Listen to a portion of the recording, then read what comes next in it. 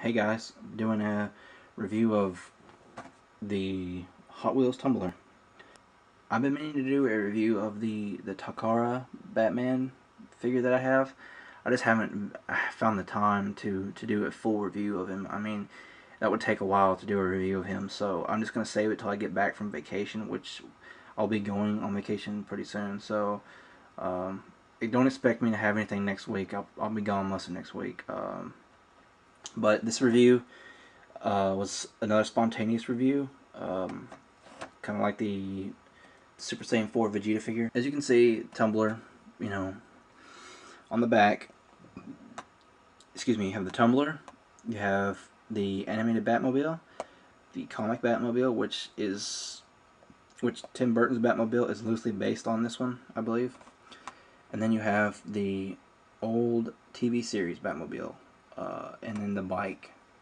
I actually have the bike. It was given to me as a gift. I'm going to go back and exchange this one for that one because it may not look cool on the picture, but in person, this mofo right here is awesome. I'm telling you. I almost got it. I was on the brink of getting it. I actually should have gotten it because there's only one. There may not be another one, which I will be pissed if they don't have it. Um, but on the back, it has the big picture of the tumbler. Then it has the little info, you know. And then the front, of course. I don't like the front of the packaging because that symbol or logo, whatever, is very small compared to the space that they have.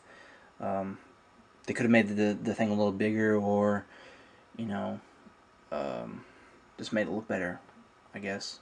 And the logo actually was kind of bland, um, but it's not too bad. It's not horrible. It's just not the best I've seen. But there's the tumbler. You might be able to tell. I don't know. It's in the package, so. But this is not that accurate as far as paint goes, and the front. It's not that accurate to the movie Tumbler. I'm gonna open them here pretty soon, so here we go. Okay, so the packaging, I'm probably gonna give an, let's see, I'd say the packaging is probably about an 8. Uh, there's a lot of cardboard dust particles from the insert right here.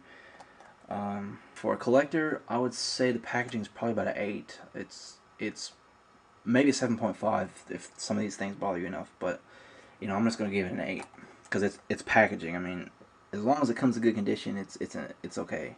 So I'm gonna give it about an 8. As for the vehicle, car itself, whatever, it looks pretty cool. Um, it has some accuracy issues to the actual Batmobile they use in the movie, but I'll go over those in a second. For a size comparison, this is an actual Hot Wheels type of car. It's the same size as a Hot Wheels car. It is I believe it's the cartoon Batmobile from the 60s. I don't think it's the one from the show. I think it's the one from the cartoon of it. So that's why it doesn't look all that great. I mean, it does look pretty cool. But, here's the size comparison. And so yeah, you can see it's about the size of Hot Wheels. But this scale really is a little bit bigger than Hot Wheels. But the Tumbler actually is in scale with Hot Wheels cars, so that's a good thing.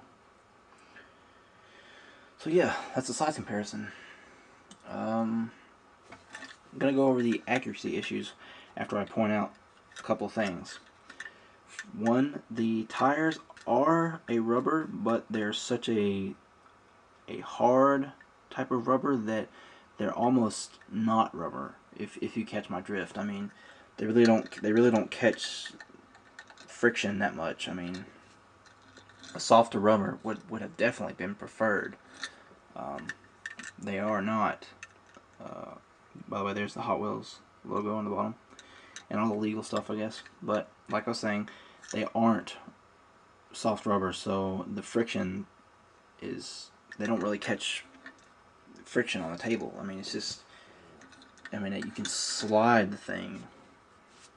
So it's a hard type of rubber, which is almost plastic in my opinion. I really don't like that. That's a bother in my opinion. Um, the other thing is the wheels are too big. If there was a driver in there, they would disrupt the view of the driver. They need to be just a tad smaller, not too much, but just a little bit smaller. I mean, they're a little too big. And the biggest problem with accuracy as far as paint goes is the wheels. They're completely gold. They're not even supposed to be gold. It's just supposed to be silver rimmed with the middle section and the tabs going out. It's supposed to be black. And the bolts are supposed to be silver. And another thing about the paint is the gold is on the wheels. All of that is actually copper. I mean, it's not really gold, so I'm gonna have to repaint this thing just to make it more accurate. You know, and I don't think the inside of the tires is supposed to be the gold look. I think it's all supposed to be black, except for the bolts being silver. I've seen quite a few pictures of the actual tumbler they use in the movie, and I've never seen pictures of it where the insides were gold. So I'm gonna have to fix some of the paint problems. Other than that, though, it's a great little Batmobile. The other thing that bothers me is these things stick out a lot, and that's because they don't want the wheels to snap off. So it's understandable, but it's just at the same time it still looks kind of weird if you're looking at it from the top, because it's supposed to narrow out a little bit more, you know. But oh well, no big deal. As for the actual vehicle itself, besides all the paint issues and whatnot, it's pretty cool. The other thing I'll note is the fins for the front. The fins in the back are a separate piece, but the fins in the front are molded in. Sadly, they molded it in. I don't know why. So it doesn't really look like fins. It looks like part of the damn vehicle. Whatever. So, even despite all the problems, I would still say get this guy. I recommend him to anyone who's a big fan of the Tumbler, to anyone who just likes collecting Batmobile vehicles, or to any Dark Knight or Batman Begins fans that just wants a damn Tumbler.